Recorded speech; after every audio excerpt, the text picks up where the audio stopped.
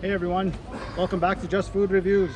So walking around, we're in Chania, Greece, and it's spelled Chania, but they call it Chania, and we found Domino's pizza. So I wanted to try a different kind of one they had. So we got one, a local one called the Cypriot.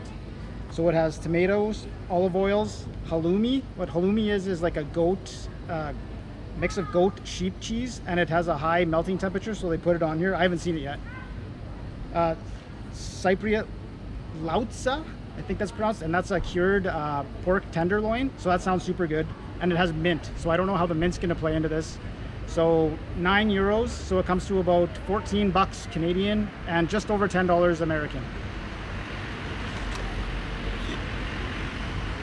Looks not bad.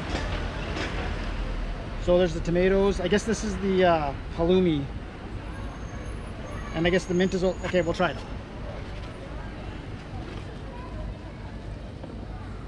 Some of those tomatoes on there.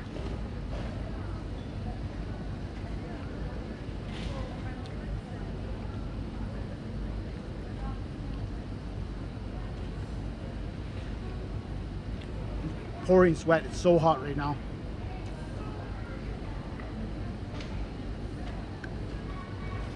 One more look there.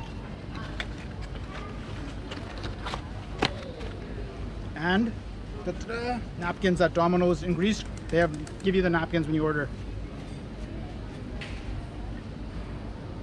You could really taste that pork tenderloin. It's delicious. The halloumi, I can't really get, you know what, I'm gonna try a piece of that.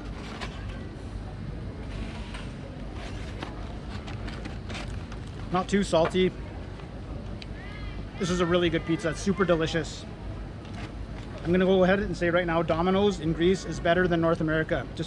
It's a high quality pizza, surprisingly, for €9. It's kind of expensive. I'm gonna give this one an 8 out of 10. So Domino's in Greece, good times. Check it out if you're ever here. Well, there's obviously Greek food, right? You're not gonna go to get fast food, but if you want some fast food, Domino's in Greece is good stuff. And I'm pouring sweat, so I'm gonna go, but we'll see you next time. Okay, bye.